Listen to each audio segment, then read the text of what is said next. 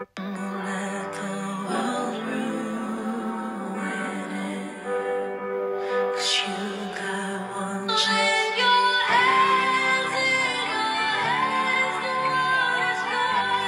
are those marks on the face, and could it have been prevented?